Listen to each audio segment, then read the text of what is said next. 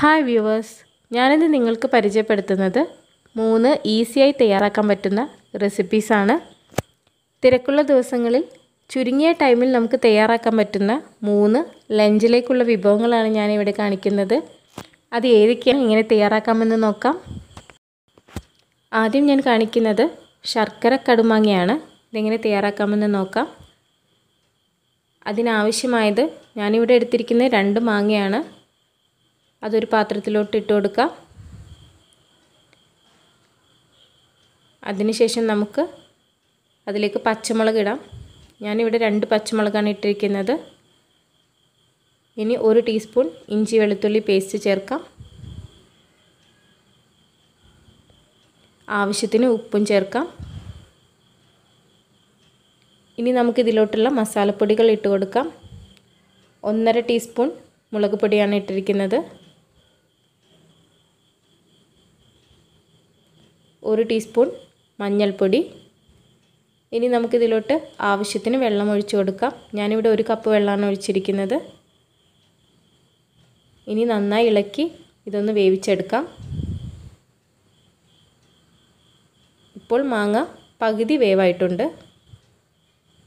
നമുക്ക് ഈ പകുതി വേവിൽ ഇതിലോട്ട് നമുക്ക് ശർക്കര ഇട്ട് കൊടുക്കാം.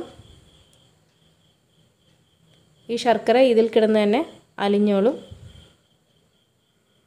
ഇപ്പോൾ ശർക്കര നല്ലോണം അലിഞ്ഞ് ചേർന്നിട്ടുണ്ട്.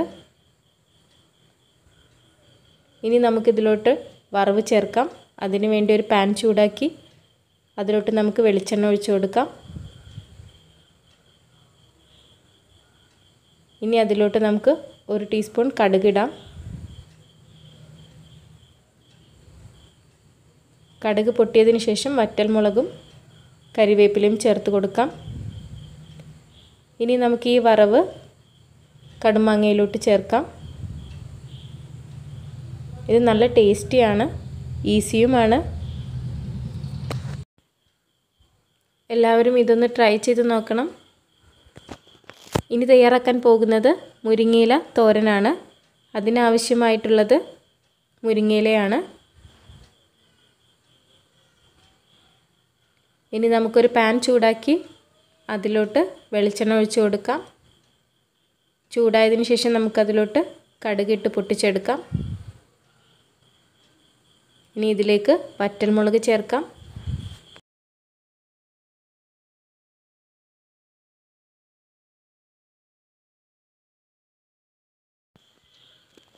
ഇനി നമുക്കിതിലോട്ട് മുരിങ്ങയില ചേർത്ത് കൊടുക്കാം. ആവശ്യത്തിന് ഉപ്പ് കൂടി ചേർത്ത് കൊടുക്കാം.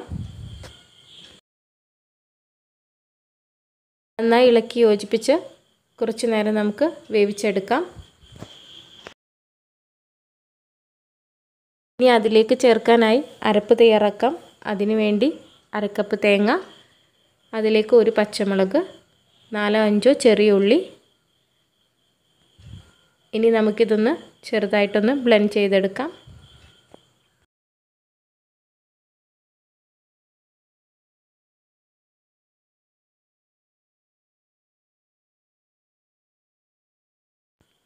ഈ അരപ്പ് നമുക്ക് വെന്ത് വന്നിരിക്കുന്ന മുരിങ്ങയിലോട്ട് ചേർത്ത് കൊടുക്കാം. ഇനി നന്നായിട്ടൊന്ന് മിക്സ് ചെയ്യാം. ഇനി വേവിക്കേണ്ട ആവശ്യമില്ല. ഇതും നമുക്ക് ഈസിയായി തയ്യാറാക്കാൻ പറ്റുന്നൊരു റെസിപ്പിയാണ്. കൂടാതെ മുരിങ്ങയില ശരീരത്തിന് നല്ലതുമാണ്.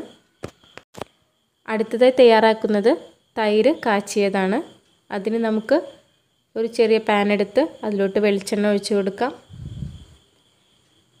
ഇനി നമുക്ക് ഇതിലോട്ട് 3 ടീസ്പൂൺ ചെറുതായി അരിഞ്ഞ വലിയ ഉള്ളി ചേർത്ത് കൊടുക്കാം.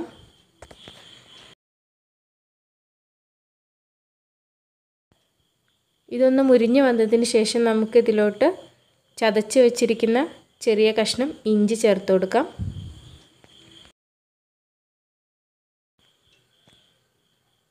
ഇനി പച്ചമുളക് ചേർക്കാം. ഞാനിവിടെ 1 പച്ചമുളകാണ് ചേർത്തിരിക്കുന്നത്. ആവശ്യത്തിന് കറിവേപ്പിലയും ചേർത്ത് കൊടുക്കാം.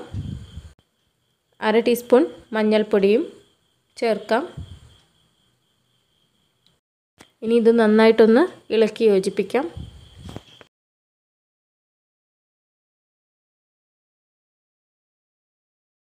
ഇനി നമുക്ക് ഇതിലോട്ട് തൈര് ചേർത്ത് കൊടുക്കാം. ഞാനിവിടെ ചേർത്തിരിക്കുന്നത് 500-ൻ്റെ പാക്കറ്റിൻ്റെ പകുതിയാണ്.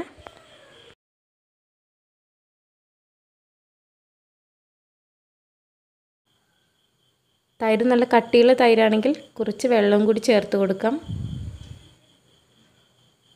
ഇനി ഇതിൽ ആവശ്യത്തിന് ഉപ്പ് ചേർക്കാം.